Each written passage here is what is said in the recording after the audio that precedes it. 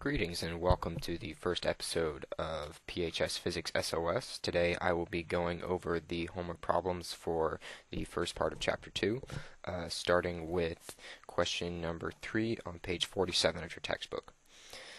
Question number 3 says, right here, it says, Figure 2.7 shows the position time graphs of the straight line movement of two brown bears in a wildlife preserve. Which bear has the greater average velocity over the entire period? So, to find out the greatest average velocity is change in distance over change in time. So to figure out which bear has the greatest average velocity, we have to look at the change in distance over the change in time of bear A, and the change in distance over the change in time for bear B. And this symbol here, this little triangle, is a delta. And it means change in.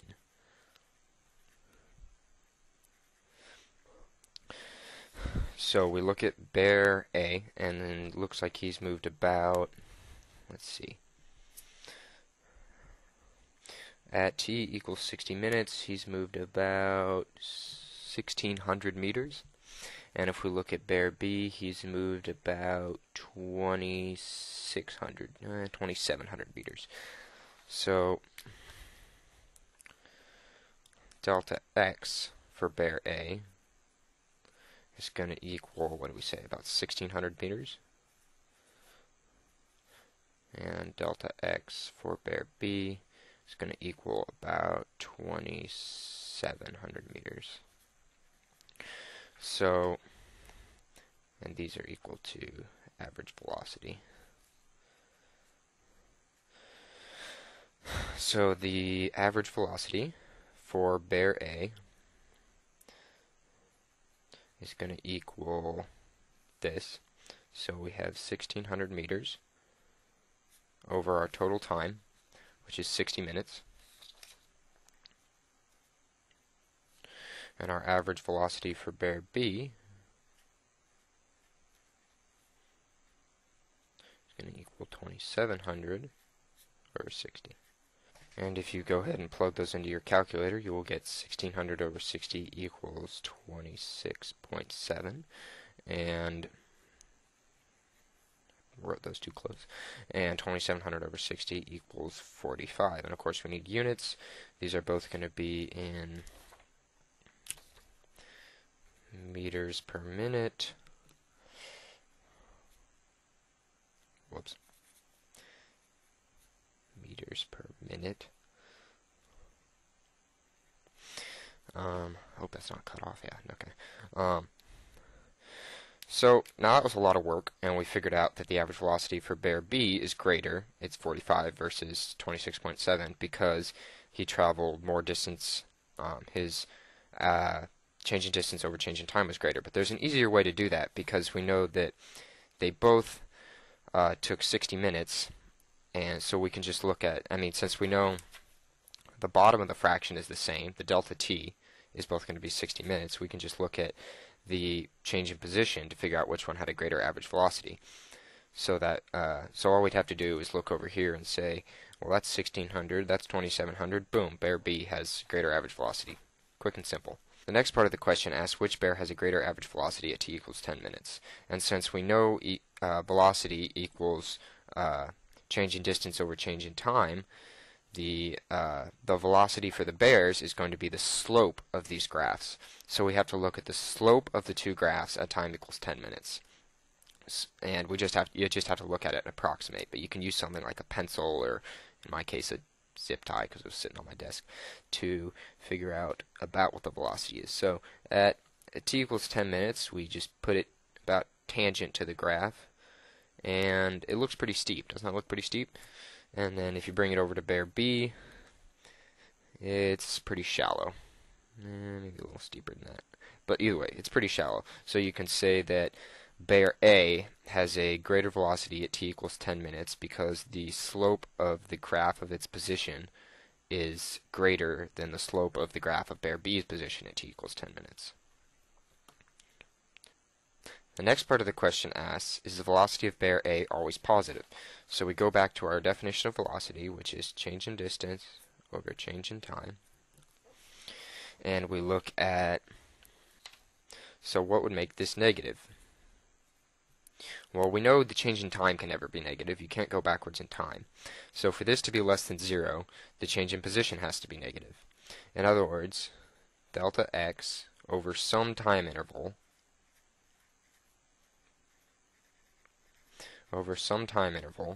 has to be less than 0. So we look at our graph for bear A, and we need to find a point on the graph, or an area on the graph, where, like we said, delta x over some time interval delta t is less than 0, and that happens right about here. He's going backwards in position. Up here his position is around 2000, and back here his position is around 1400. So, is the velocity of the bear A always positive? No, because at this area, the velocity is negative. The next part of the question asks, is the velocity of bear B ever negative? So we look at the graph of bear B, and like we said, we need to find some delta x over some time interval, delta t, we need to find some time interval, delta t, where delta x is less than 0. So, is there any point, and an easier way to explain that is, when is the graph going downwards? So, and we look at this graph, and it's not really going downwards anywhere, so the velocity of bear B is never negative. The next question is page 47, question 5, which reads, an athlete swims from the north end to the south end of a pool, a 50-meter pool, in 20 seconds. He makes the return trip in 22 seconds. So the first thing we want to do is draw our pool. It's always good to draw something to visualize. And then draw something to represent the times.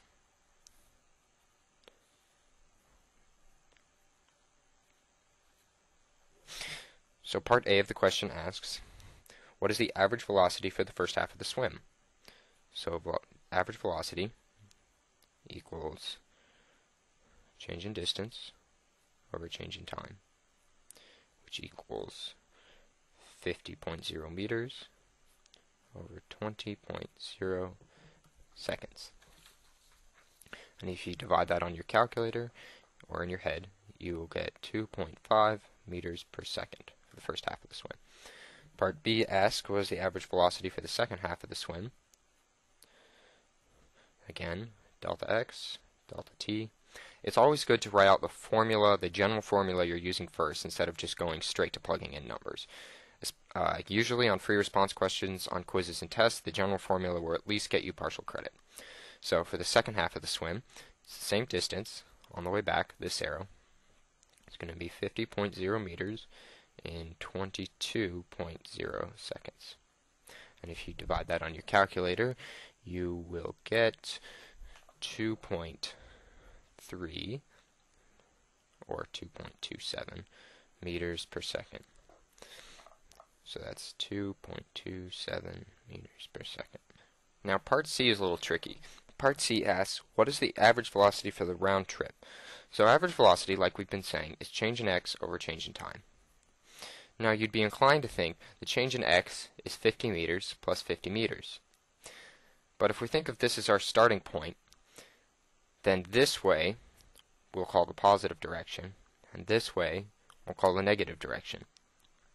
So if we went 50 meters down in the positive direction, and then 50 meters back in the negative direction, then wouldn't our total displacement be 0 meters? Yes, it would. So then the answer to what is the average velocity for the round trip, it's going to be 0 over the sum of those times, but it doesn't really matter, is 42.0 seconds, so it's going to just be 0. Now the reason for that, again, is because from the starting point to the finish point, your position hasn't changed. Yes, you went down and back, but you're still at the same point. So that's why your average velocity is 0. The next question is question 2 on page 69. The question asks, on a position time graph such as figure 2-18, what represents the velocity? And this is figure 2-18. So velocity on a position versus time graph is going to be the slope of the graph. We'll use m to represent our slope, and I'll explain why. So usually you calculate slope as rise over run, which is equal to change in y over change in x. But in this case, our graph, the y value is position and the x value is time. So we'll call it change in position over change in time, which is the same thing as average velocity. Now, a little thing to note. So far in this video, I've called v average change in x over change in time. Now, something to be aware of is that this x is not this x. While this may be the x-axis, the variable on it in physics is almost always going to be time, which is t. And your change in x is your displacement, which is usually represented on the y-axis. It's strange, but go with it. So that's why your slope is your average velocity. Or just velocity, actually. Doesn't necessarily have to be average. The next question is on page 69, number 3. The question says, sketch a position time graph for each of the following situations. A, an object at rest. That looks like a D. A, an object at rest. So for an object at rest, I want to say position versus time graph. And at rest means over time, as time goes on, the position is not changing. So you could have a position of 5 and have it not change, and that's an object at rest, because as time goes on, the object doesn't move. Part B asks you to sketch the position versus time graph for an object with a constant positive velocity. Constant positive velocity means constant slope. So the graph would look like this, or this, or this. Any straight line. But it has to be positive. It cannot be negative. Part C asks for an object with a constant negative velocity, and that would be this.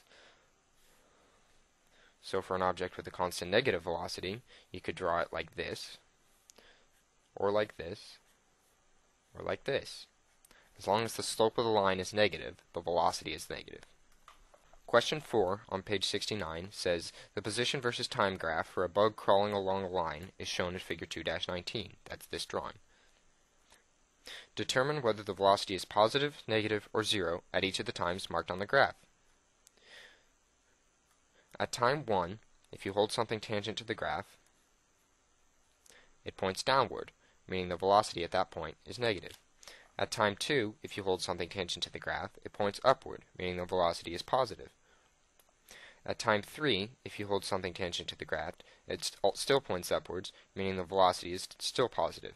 At time 4, if you hold something tangent, it points downwards, meaning the velocity is negative. And at time 5, if you hold something tangent to the graph, it actually points flat, meaning the velocity, or change in position over change in time, is 0 because the position is not changing at that point in time. Question 5 says, use the position versus time graph in figure 2-19 to answer the following questions. Part A, during which time intervals is the velocity decreasing? So for a decreasing velocity, the velocity has to be going from positive to negative. The first time we see that starts at time t equals 3 and ends at time t equals 4. Because at time t equals 4, while the velocity is negative, it starts to level out, meaning it's going from negative to 0, which is actually an increase. So the only time when the velocity is decreasing is from t equals 3, or t3, to t4. Part B asks, during which time intervals is the velocity increasing? For the velocity to be increasing, it has to start negative and go positive. At the very beginning of the graph, it is negative and continues to turn positive until time t equals 3, at which point it becomes negative again. So one interval for which the velocity is decreasing is 0 to t equals 3. However, we haven't looked past t equals 4. At t equals 4, the velocity starts to increase, as I already explained. The next question, number 9 on page 69, says, if you live 10 kilometers from your school and the bus takes 0.53 hours to reach the school, driving due east, what is the average velocity of the bus? Again, the best way to do it is to draw up a picture. So we'll call this school, we'll call this home, draw a line, 10 kilometers, and it wants to know your average velocity. Now, again, average velocity is change in distance over change in time, which for this problem would be 10 kilometers, because that's the difference between your home and the school, over the change in time, which is 0.53 hours.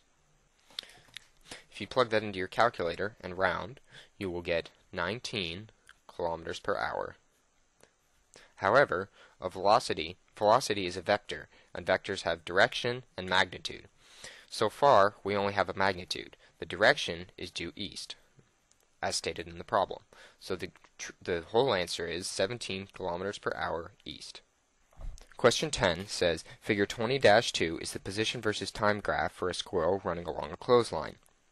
Part A asks, what is the squirrel's displacement during the time interval t equals 0 to t equals 3 seconds? Displacement is calculated as the position at time equals 3 seconds minus the position at time equals 0 seconds. The position at 3 seconds can be read off the graph as -2 meters. Similarly, the position at 0 seconds can be read off the graph as 0 meters. Therefore, the change in position, the squirrel's displacement from time equals 0 to time equals 3 is -2.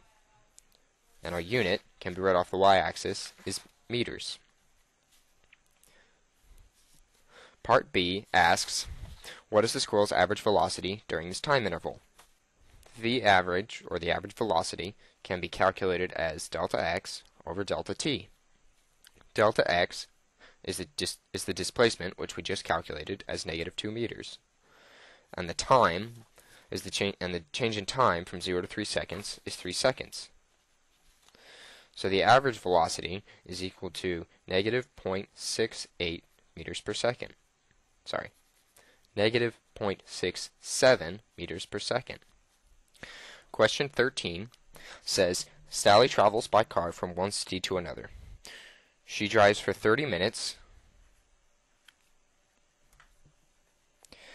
at 80 kilometers per hour.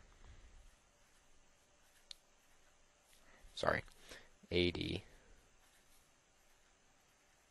kilometers per hour. 12 minutes at 105 kilometers per hour. And 45 minutes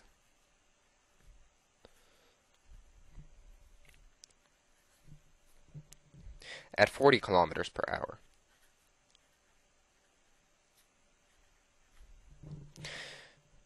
It also says that she spends 15 minutes eating lunch and buying gas, which can be represented as 15 minutes at 0 kilometers per hour.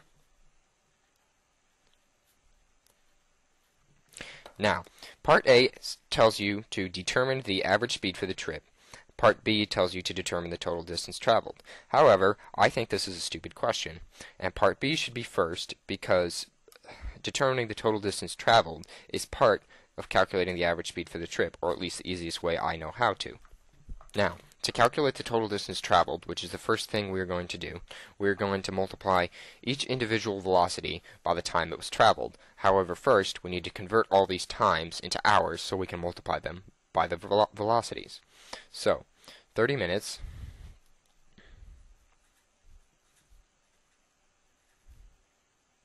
is equal to 0.5 hours. 12 minutes. Now, this one's a little harder to do in your head, so you multiply it by 60 minutes per 1 hour, and you get 0.2 hours. 45 minutes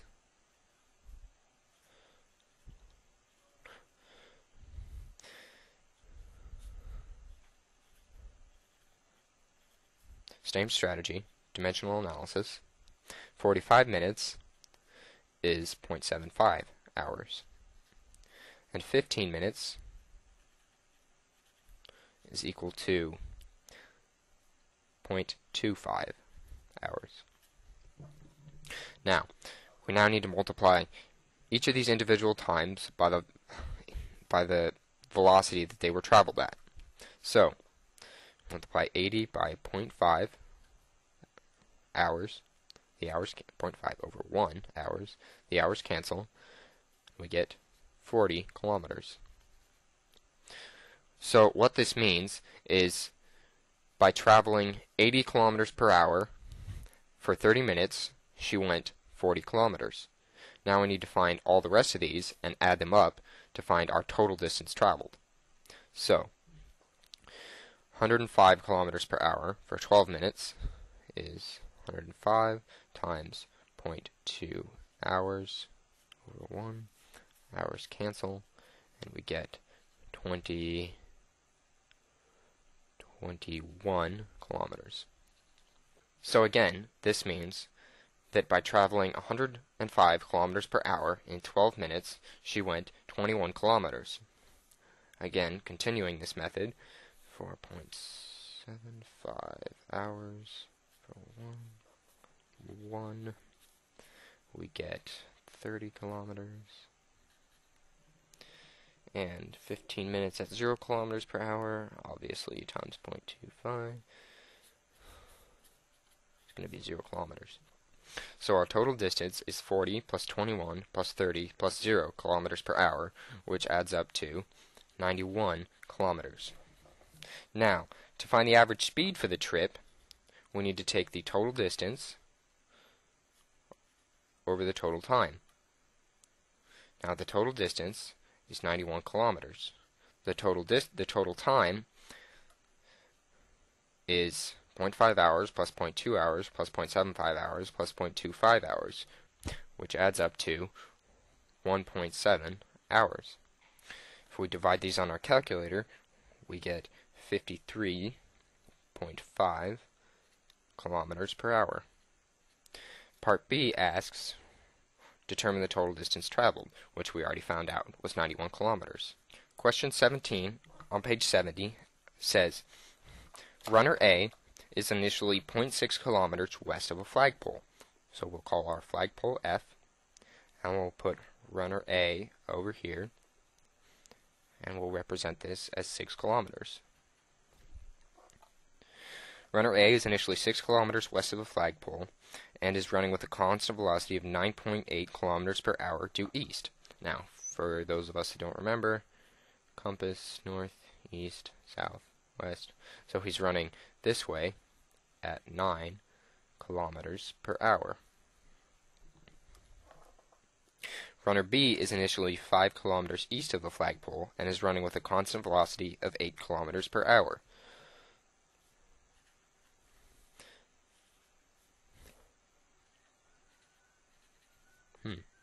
That's longer than that, isn't it? Well, pretend that that's longer than that. It's just a picture.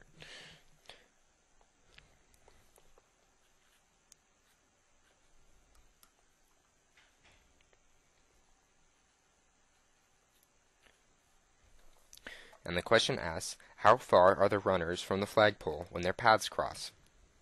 Now, the best way to think about this problem, imagine if you're driving.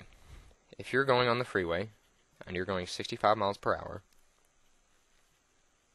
and someone else is coming towards you at 65 miles an hour, how fast are you really approaching each other?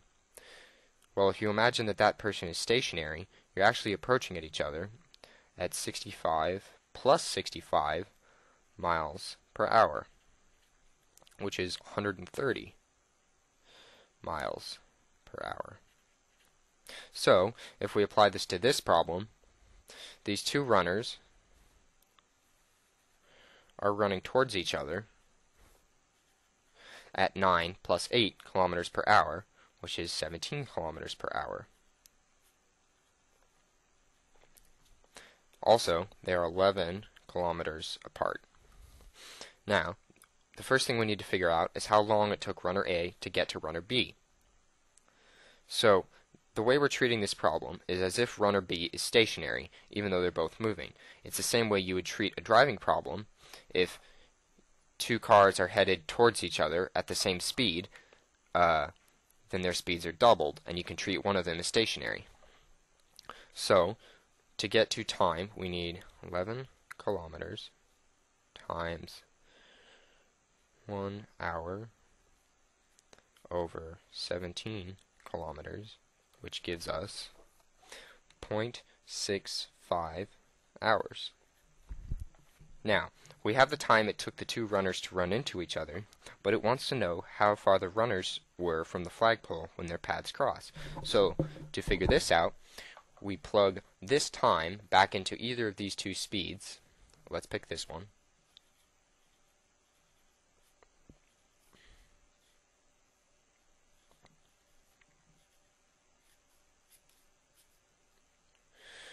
To get the distance traveled by runner A. So we multiplied the velocity of runner A by the time he traveled before he hit runner B, and we get the distance traveled before he hit runner B, which is 5.8 kilometers.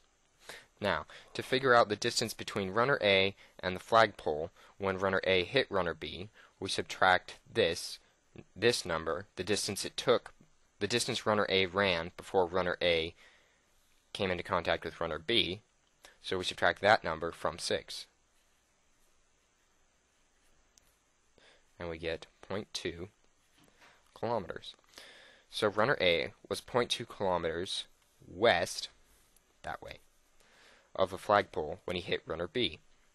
So then our answer is 0.2 kilometers west.